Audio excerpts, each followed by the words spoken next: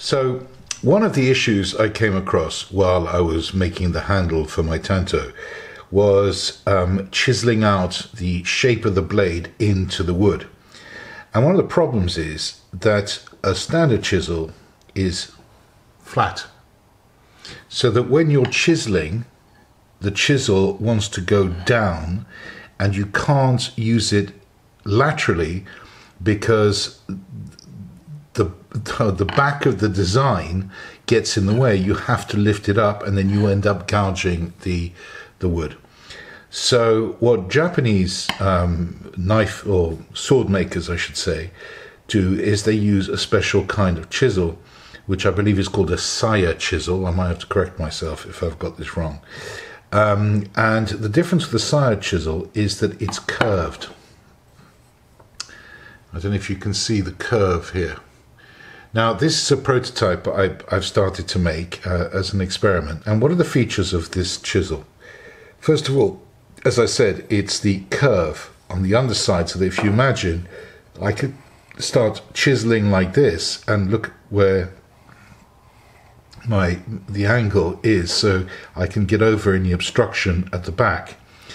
The other thing is that it's rounded along here. It's got a very, very slight gentle curve, which gives it a rounded end. So this was, as I say, was a first go. It's pretty crap, but you know what? It's a decent start, and it's pretty sharp. I don't particularly want to chisel my workbench, but it's not bad. And the steel I made it out of is 01 steel, which I've got here. So what I'm going to do this time is I'm going to keep the basic 6 inches length of the actual tool, and then I'm going to add another 3, maybe 3.5 inches for a tang that'll go into a wooden handle. Then the next stages are going to be to grind these edges here, the beveled edges, and then make the round bottom, grind a tang so that it can fit into a wooden handle, which I will turn on the lathe, and bend it so that it's at the right shape. And then after that, harden it, temper it, sharpen it. So that's the basic process.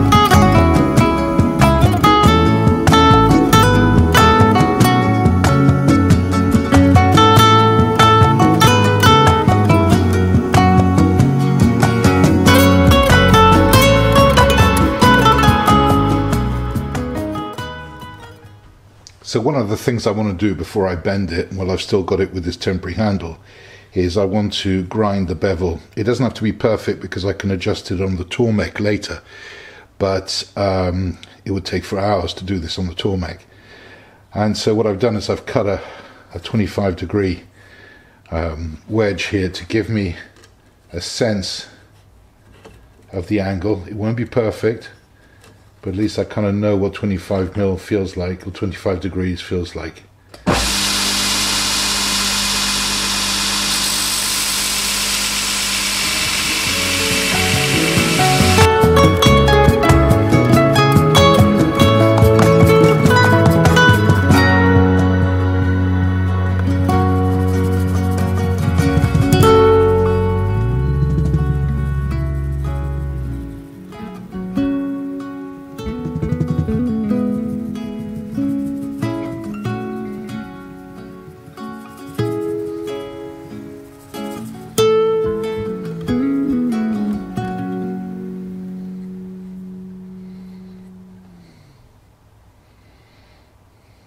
Okay, it's a start.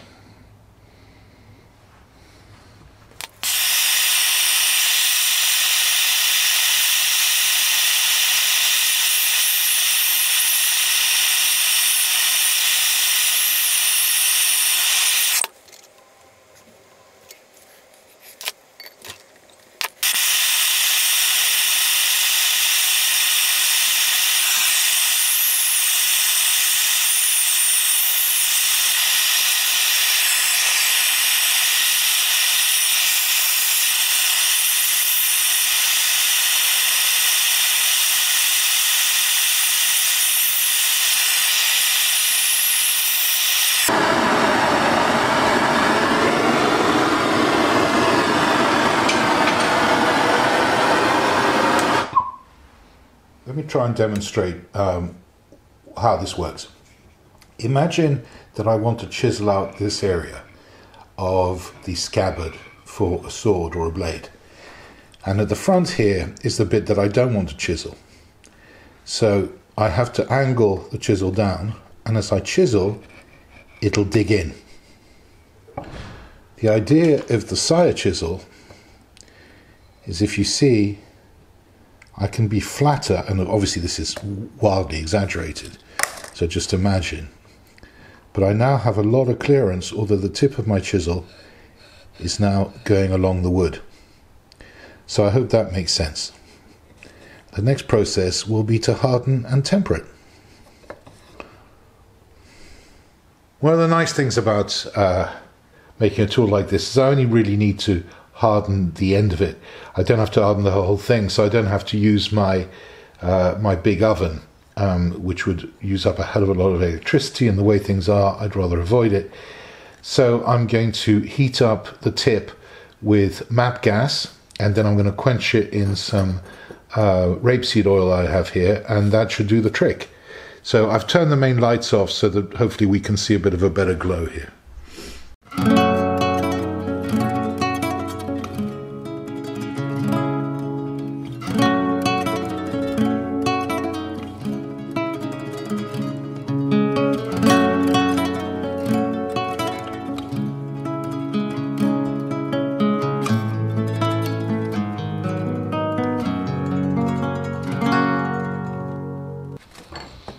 Another test.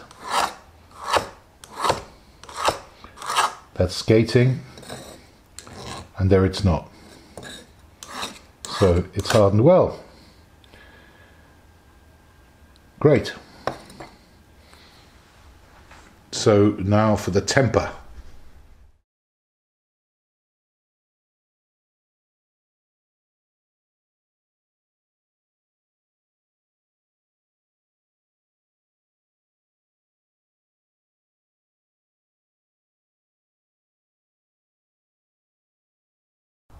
Well, as you can see, I put some Sharpie on it to see where it was cutting, and obviously I didn't grind it very straight on the belt earlier, which is fine, and that's one of the things the Tormek's doing.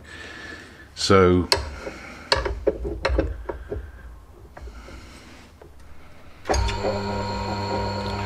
The first thing I'm going to do, or do again rather, is to use the rough side of the stone to give the wheel a slightly rougher grit. It's the beauty of these stones is that when I finish the main grind, I then turn it over to this smooth side on this side, and it will then make the stone smooth or finer, to a finer grit. I'm not sure what the exact grits are, but that's the principle.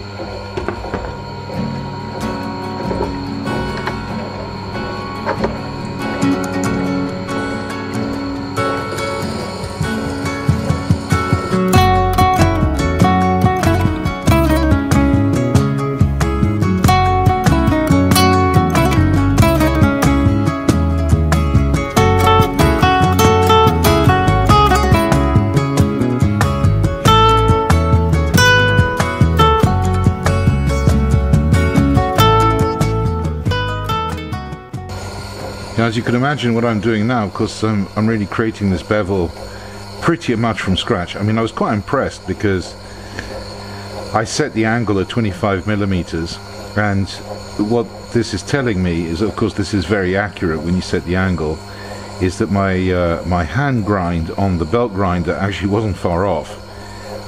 So that has saved me a lot of time, but this is taking a lot of time. When I come back to it in future just to resharpen, of course it'll be much quicker.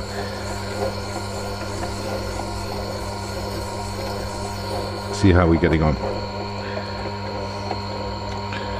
Alright, so it's definitely getting, I don't know if you can see this, it's definitely getting better.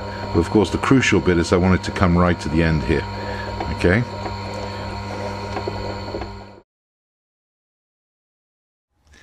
So I have ground it all the way to the edge. It's already pretty sharp. There's going to be a little bit of a burr, but the next thing I'm going to do is I'm going to use the fine stone to grind this to the finer finish, and we'll see what effect that has.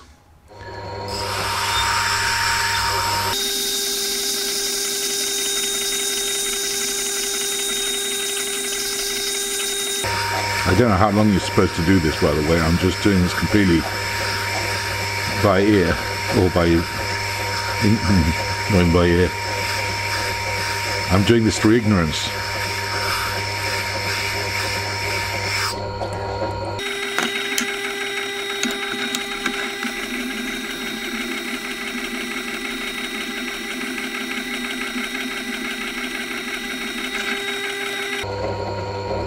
It's hard to tell.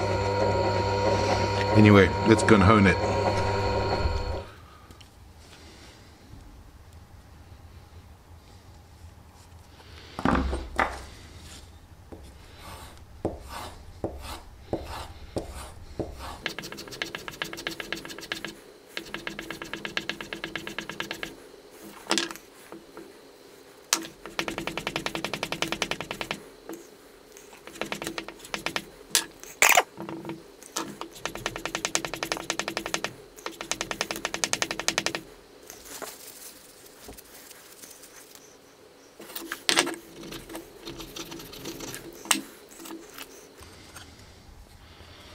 So I'm going to put on its temporary handle. I'm going to make a handle for this, but I'm waiting for a few bits and pieces.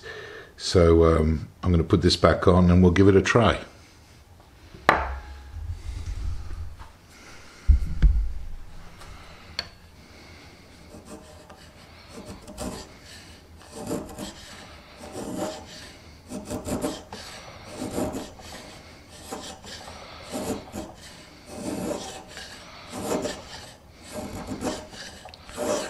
Well,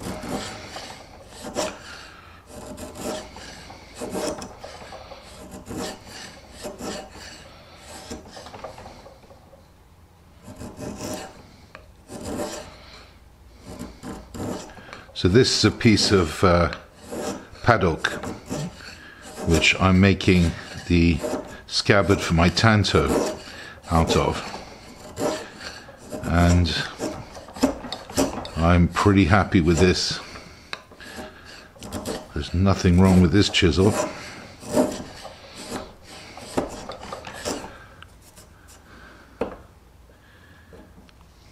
So there you go. A homemade Japanese chisel, a Saya chisel. It's not the prettiest thing I've ever made, but